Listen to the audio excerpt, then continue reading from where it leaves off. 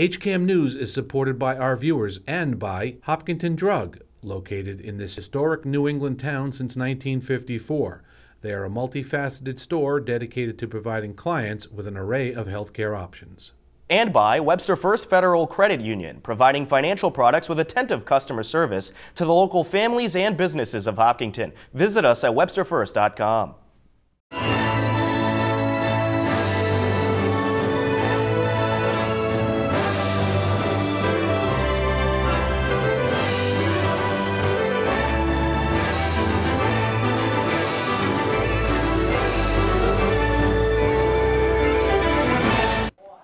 Happy New Year and welcome to HCAM News. Tom Nappy at the anchor desk to fill you in with the latest happenings in Hopkinton. On this edition of HCAM News, we have the latest in Hiller sports.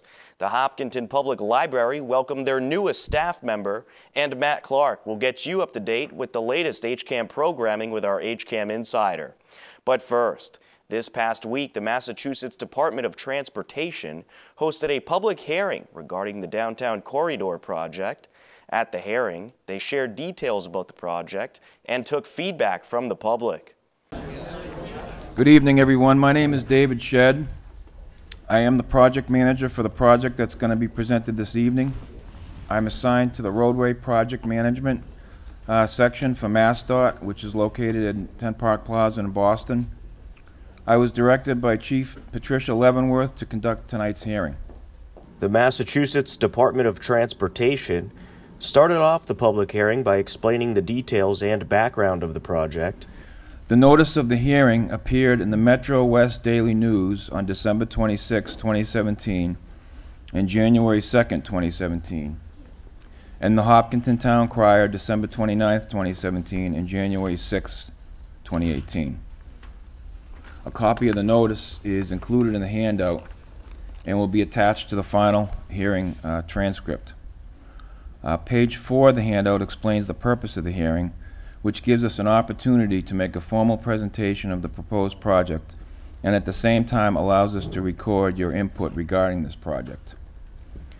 Construction funding for this project is currently identified as federal aid, with the Federal Highway Administration funding 80% of the total construction cost.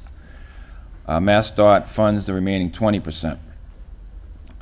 This project is currently programmed in the FY fiscal year 2019 program.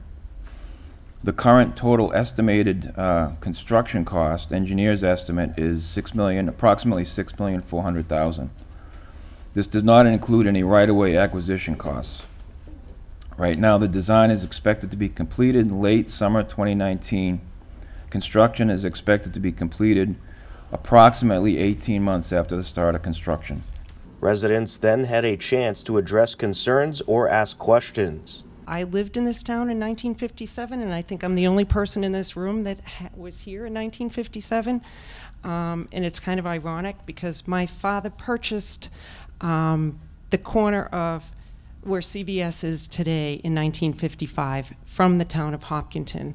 So it's kind of funny that 2 years later the town of Hopkinton decides that's when they want to do the offset intersection and fix it. They owned it. So if they wanted to do it, they should have fixed it then. So I kind of find that study hard to believe that that's what was planned, but I just want to set the record straight there. I worked at that intersection for 45 years and 9 months. Quite a bit of my life. I live downtown, pretty close to where this is all starting. As a retailer, one thing I learned, the most important thing is convenience for your customers. You have to have enough parking, you have to be convenient for people to get in and out of your shop quickly and easily. And parking, we were very lucky to have 129 parking spaces. We had the majority of parking downtown when we were in business for 70 years. So I agree wholeheartedly with the gentleman who is trying to rent his space for a restaurant for 2 years. You can't do it if you don't have parking. So I feel sorry for these businesses that are not going to have parking in front of them. Phipps Insurance, the Yogurt Beach, there's 5 of them. The Barber, correct. I'm not going to, as a person going to the library, I hate to tell you, but those 40 parking spaces in St. John's, I'm not going to park there and walk to the library. I'm lazy, and I'm in good shape. Those parking spaces that have been replicated aren't going to help anybody. I don't think anybody can safely cross Main Street, even with the way you've got it planned, because you're crossing 4 lanes to get to the barber shop from the police station. So thank you for trying, but I don't think you succeeded. Next thing is not to the Department of Transportation, but for our town officials.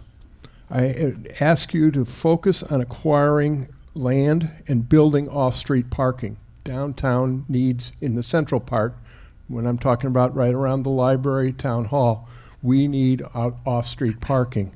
This is particularly important because the parking spots that are being lost, and I understand that we have a lot of parking spots that the length of them you can't even fit a car in without because they're not standard, and I understand why we're losing spots from a visibility and safety standpoint, but we are losing some spots.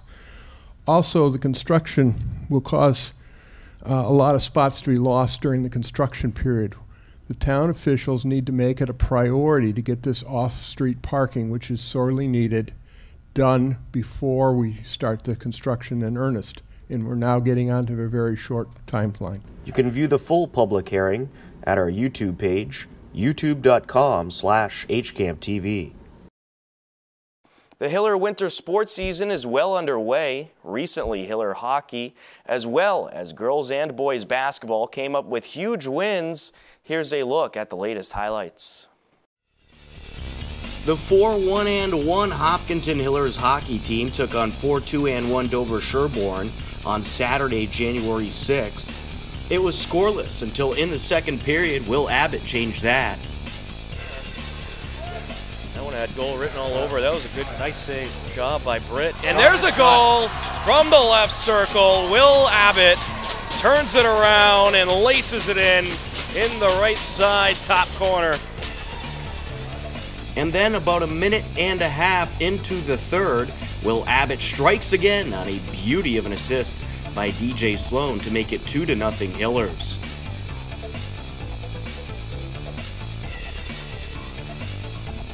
And then later in the third, with just less than 10 minutes left, Owen Delaney on a break. By Jarrett.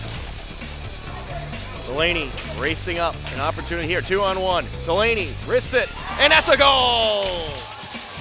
3-0 Hillers. Owen Delaney squares off with Aiden Britt and wins the battle. Real great play by Simos there, just doing that exact thing, chipping it right off the boards, hitting Delaney in stride, sending him on a 2-on-1. The goal makes it 3-0 Hillers, and that is all they would need as they come up with the 4-2 victory over Dover Sherborne. Will Abbott puts up 2 goals and DJ Sloan with 3 assists in the victory as the Hillers improved to 5-1-1 on the season. On Friday, January 5th, it was a Hopkinton Medfield girls-boys varsity basketball doubleheader at the Hiller Athletics Center.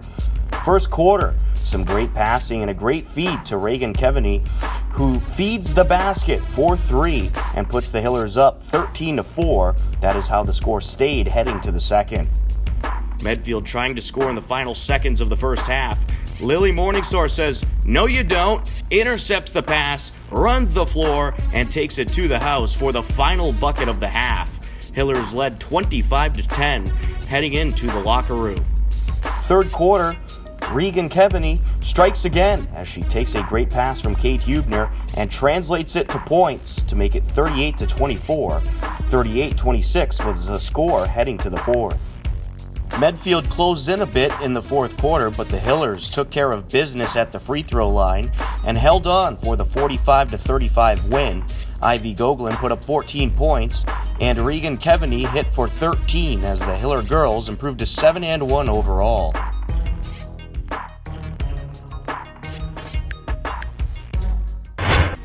Before the girls took the court, the 2-5 Hopkinton boys seeked to grab an upset win over Medfield. Brent McKenzie misses this 3, but Sasitsky grabs the rebound and dishes it out to the emerging junior Ryan Kester, who knocks it down to put the Hillers up 8-0. Hillers led 15-8 after 1. Second quarter, the Hillers continued to knock down the threes. Michael Pavakad hits from three-point land to make it 24-13 Hillers. And then Pavakad does it again towards the end of the half to make it 32-19, and the Hillers would lead 32-22 heading into the halftime locker room. Third quarter, Zach Sasitsky had a nice drive to the bucket to make it 45-35 Hillers. It was 44-37 heading to the fourth. The Hillers continued to shoot very good in the fourth. Ben McKenzie knocks down this three to make it 53-42. The Hillers pulled off the big upset as they take down Medfield 65-57. The Hopkinton boys are now 3-5 overall with the huge win.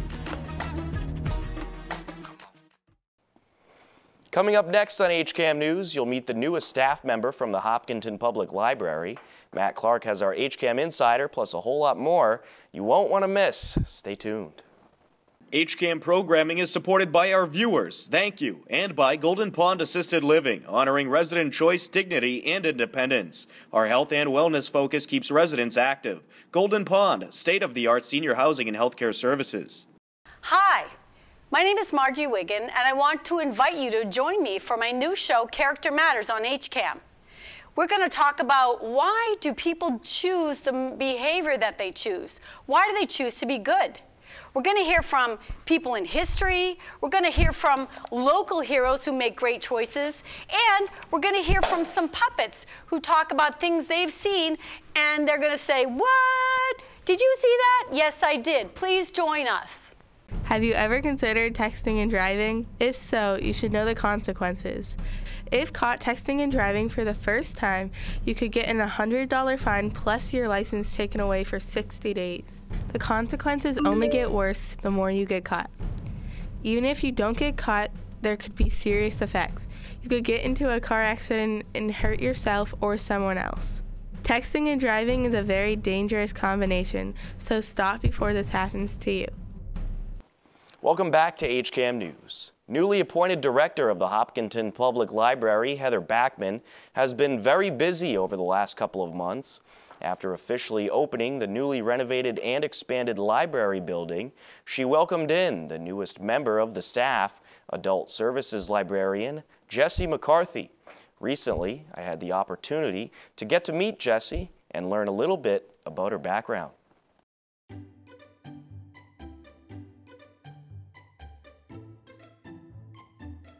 Can you talk a little bit about your background and then how you ended up in Hopkinton? All right, I don't know how far back you want me to go, but I was an undergrad anthropology major, which actually lends itself very well to librarianship, but I never really considered libraries as a career until I actually worked in one and found out what librarians do every day. And so I started bringing my daughter to actually story times in Peabody, and from there joined the staff with a young adult librarian opening. Moved to reference, worked in Salem for a while doing reference and circulation, and then my family needed some help back in where I grew up in Southbridge, so we moved back.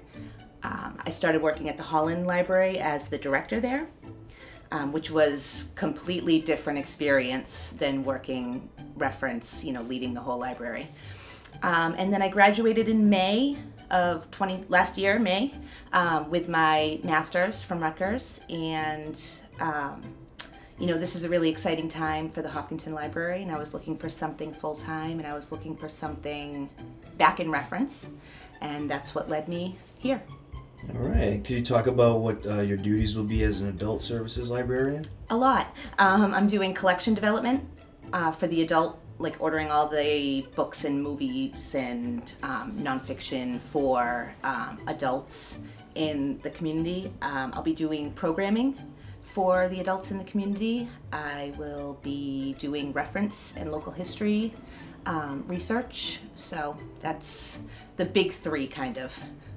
All right, and lastly, what's it like to be working in this beautiful new library? It's amazing. It's a beautiful building. If you haven't come see it, come see it.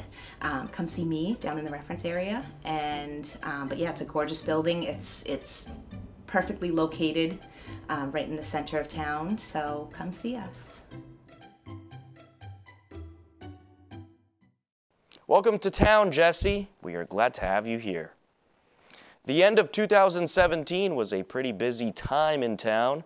In the last couple of months, we watched several Hiller sports teams compete in the playoffs, followed the school committee through the process of selecting the next school superintendent. The official opening of the renovated and expanded library took place, plus a whole lot more. For those of you that missed it, here is more on some of the recent biggest happenings in town. The school committee held a special meeting Monday night. Topics included the budget and voting for the next Hopkinton school superintendent to take over for the retiring Dr. Kathy McLeod. The new superintendent will officially start on July 1st, 2018. That this is somebody that the staff members in the district really have bought into as a leader. And where we are as a district right now, I think one of the things that we need to be cognizant of is we have a very, very talented leadership team, and we want to keep as many of them as possible. And so that was really powerful for me as well. I've really, with the exception of Mary Colombo, who I also had the pleasure of working with, I have never seen anyone so enamored of and conversant in MCAS data and all data. I mean, she just, for an English person, particularly Jen, as you said, her ability to use data to inform what we're doing is really exceptional. So, and the selection for the new superintendent was current Hopkinton Assistant Superintendent, Dr. Carol Cavanaugh. Okay, all in favor? Yes. Yes. Any opposed or abstained? Okay. Thank you very much. The Tenando Hopkinton Hillers took on the Tenando Melrose Red Raiders in the Division IV state semifinals. 2 minutes, 2:45 left. Keller in the shotgun, back to throw. He has time. Going deep, Wide open for Will Abbott. He's going to take it in for a touchdown for the Hillers. Here we go. Hopkinton gambling early here in this game. 4 for 2. Kelleher under center. Hands it to Abbott, who throws a pop pass in the end zone, and that is going to be caught by, looks like, Lindquist. That was Lindquist. And the gamble pays off for the Hillers, and they take an 8-7 lead. Hillers remained up 8-7 at the half. The Melrose offense put together another long drive to start the third quarter. A little bit of a different formation here as Stanton goes under center. He gives it to Seed, who bounces left, and he is into the end zone. Here we go for the extra point. The handoff is to Seed. He takes it straight into the end zone, almost untouched for the 2-point conversion. Then later in the quarter, Isaac Seed finds a big hole in the Hopkinton defense. Kind of like Doherty. He was. Here we go, Melrose, handoff to Seed, and he breaks one. And he's off to the races, Don. He's going to take it in for the score. Wow. Melrose never looked back after the 2 third-quarter touchdowns. The game would end by a final score of 22-8. Nice serve to the back row. They go back set to Wang. And that's it. Wang with the thunderous kill, and now mobbed by the team. So Newton North takes the third set, 25-23 for a 3-0 sweep of the Hillers. Congratulations to Newton North. And congratulations to the Hillers, too. I mean, it was a phenomenal season. Yeah, it really was. They got nothing to be ashamed about. I know this one hurts. I know it's heartbreaking. There's nothing worse than losing a Division One state or any state championship, rather. Yep. But they have everything to be proud of. They really had a tremendous season and so much talent on this team. What a job Coach Grabmeyer did. Necessary ingredients for our perfect library. Dedicated patrons, our amazing staff, and now this fantastic building. So, libraries are the cornerstone to a free society of well-educated citizens. The spirit of that is captured in the words of author Toby Forward. Civilized nations build libraries. Lands that have lost their soul close them down. To the friends of the library, the staff, and town officials. This new building is a collaboration of the community. It not only takes a village to build a library, but a lot of support. And you've got that support from the citizens and taxpayers and those that tear up at fundraisers. who along with the state provided funding. Absolutely nothing makes the Mass Board of Library Commissioners happier than awarding a construction grant and seeing that grant, in this case, $4,533,000 come to fruition. Inside the library now offers so many more resources than before, including more materials and state-of-the-art technology. More importantly, this space offers what is most important to our community: space for people to gather, including a spacious event room, bright and cheerful children's room, a welcoming young adult room, technology classroom for adults and children, conference rooms, study spaces, and so much more. Welcome to your library. Let's make it a great one.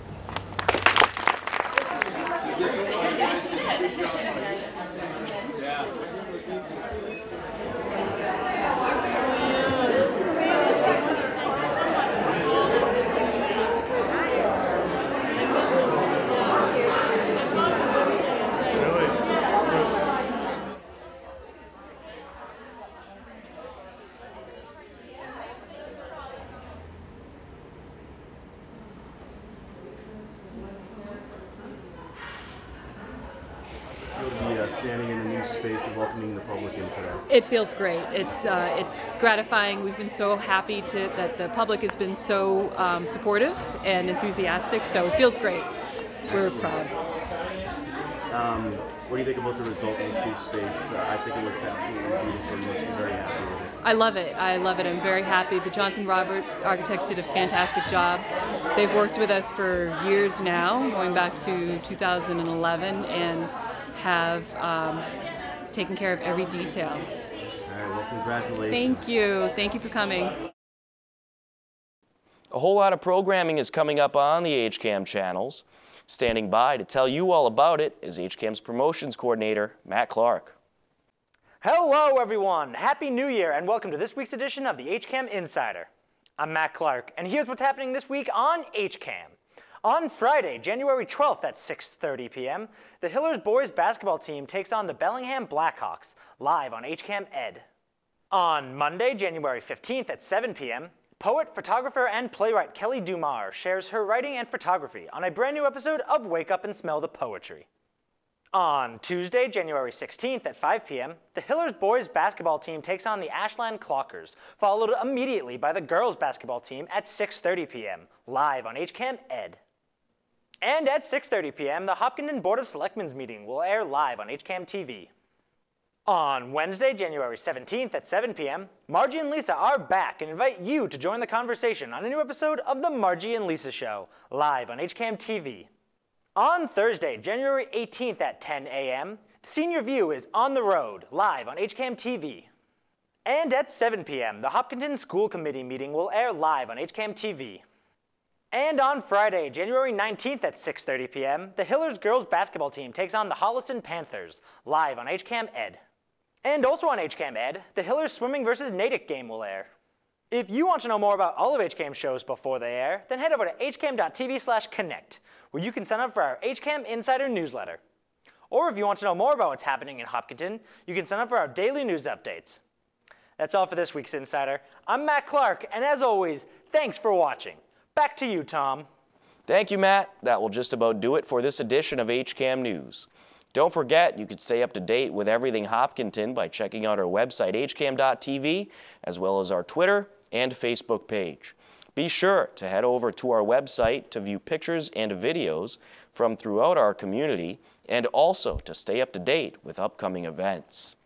If you have a Hopkinton-related video, photo, or story idea, I want to hear from you. Email me at news@hcam.tv. With your help, we'll cover even more of our community. For everyone here at HCAM, I'm Tom Nappy. We leave you now with the current community listings and upcoming government meetings. As always, thanks for watching HCAM News. Take care, and may your 2018 be a great one.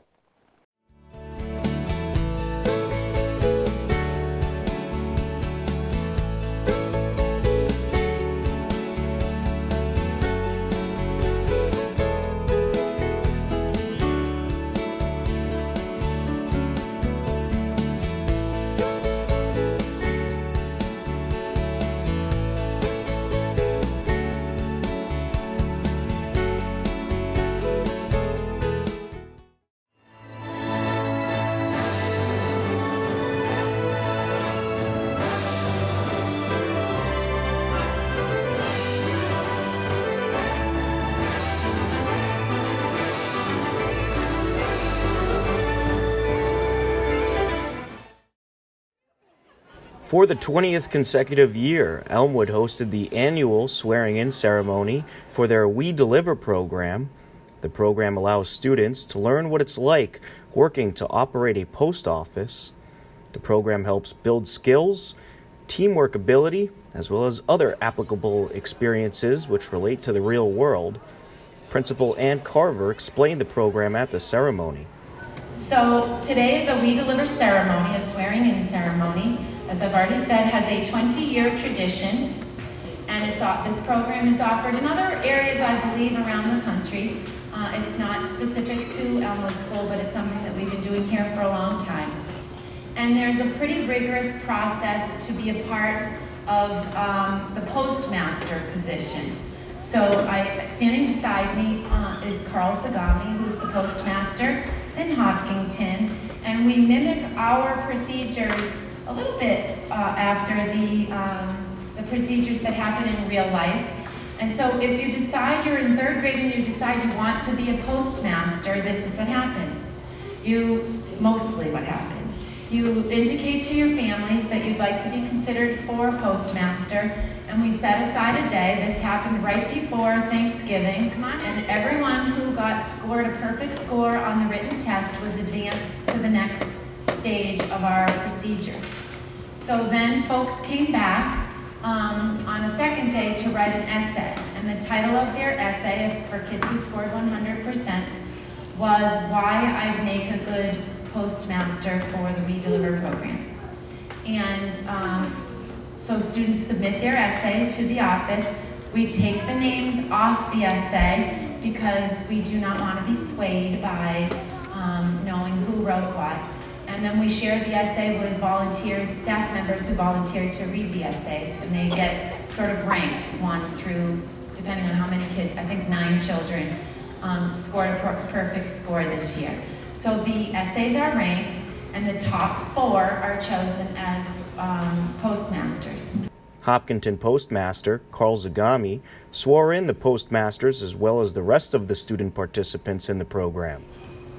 Sophia Zanella, Enzo Rapucci, Acadia King, Maggie Flynn,